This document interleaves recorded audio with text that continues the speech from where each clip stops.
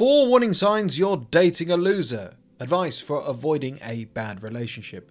Be wary of those you date, especially a loser, to prevent having a terrible relationship. Hello, I'm SCG and welcome to my channel. This video is officially sponsored by BetterHelp. Get 10% off your first month in the description down below. The loser has permanent personality characteristics that create damage. Emotional, social, psychological damage in a romantic relationship. They can be of any race, religion, any age group too, unfortunately. The loser brings every single person around them down to their low standards, bad behaviour, and outlook on life. I've dated a loser. I've known many who have dated losers as well. There is no saving the loser, sadly. No amount of love, compassion, empathy, advice from the other romantic partner will change anything for the better. There is a large amount of arrogance and delusion that comes from the mind of the loser. I'm the best, they'll say. No, they're not. I always get what I want. Seriously? I'm perfect as I am. There's no such thing as perfection. I'm special. Sure you are. I've always done things my way. Of course they have. The loser I once dated genuinely tried to make excuses for not having a job, a career, a business, or any real prospects. Why work when I can just get everything paid for by my parents and you if we get married, she said. The empathetic and compassionate person sees a very damaged and hurt person when they look at a loser, which has elements of truth behind that assessment. But these people are not a project. You are not their therapist. Not that they'd listen to you anyway, or want to change their life to improve. Yes, the loser is happy being a loser. Here are 4 warning signs you really need to look out for. Please subscribe and hit the bell notification so you never miss any of these videos. Typically, the loser has a history of failed relationships. They seem to jump from one person to the next. They might be blessed with good looks. They might find attracting people very easy.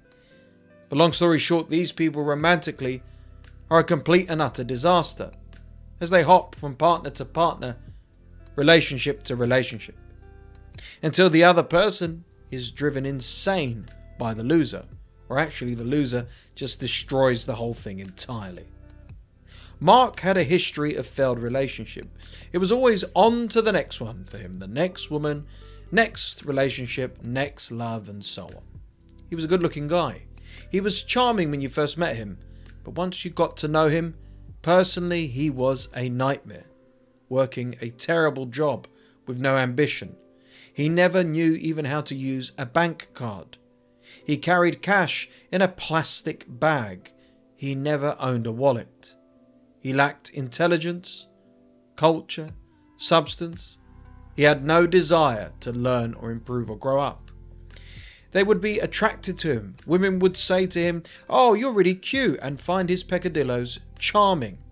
But then a few weeks into dating him, the incompetency, immaturity was just draining. He once went out on a date with an accomplished, career-driven, smart, attractive woman.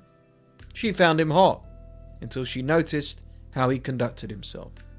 Then she was humiliated. "Have you ever wanted to settle down?" she asked. "I'm way too young to think about that. Plus, I've got too many things going on." He had nothing going on. And Mark was 45, by the way. If they cannot even have a healthy relationship, despite their flaws, they're a loser. Avoid them at all costs. If you're enjoying this video, please hit the like button for the YouTube algorithm and support my channel by becoming an official member. The link for memberships is in the description below. Losers will put you down and belittle your opinions and achievements at any opportunity, in any way, any given time.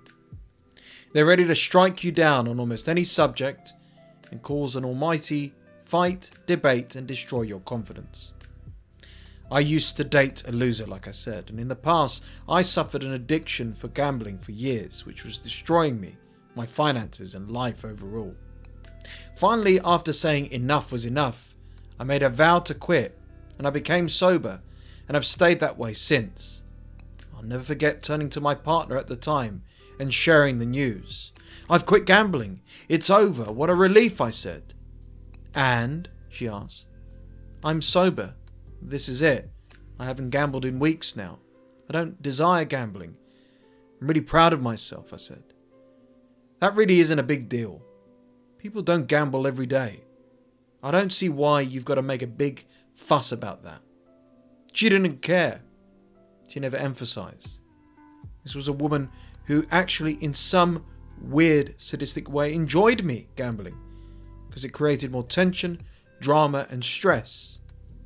What a loser I was for gambling. And what a loser she was for belittling me. Remember, if you date a loser, you'll end up having a very bad and unhealthy relationship. They should be your teammate, your number one fan, your support, your lover, your best friend. Instead, if you end up dating the loser, they'll end up becoming your enemy, your rival, your hater, the number one critic. Is that what you want? Trust me on this, they'll belittle you. Anything you do, even good things, even stuff that benefit them, because they're losers. Thanks to BetterHelp for sponsoring this video. I've personally used BetterHelp and found it to be so effective for turning my life around for the better. BetterHelp is therapy online, which offers weekly sessions via phone, video and live chat. You get matched with a therapist according to where you are, what you're looking for, and what you need help with. If it's not a great fit, you can switch therapists easily. Therapy is a great way to take care of ourselves mentally, just like we try to do so physically through diet and exercise. Online therapy can teach you valuable life coping skills and support you amazingly when tough times occur. Click the link below or visit betterhelp.com/SCG show for 10% off your first month of online therapy today. Go ahead and take that first step to turning your life around with BetterHelp. Losers will never make an effort to keep promises or follow through on commitments. Here are some real-world typical promises a loser will make. "I promise I'll help around the house." "I promise I'll make more of an effort with you." "I promise I'll try harder to listen." "I promise to not drink as much anymore." "I promise I'll make more of an effort with the family."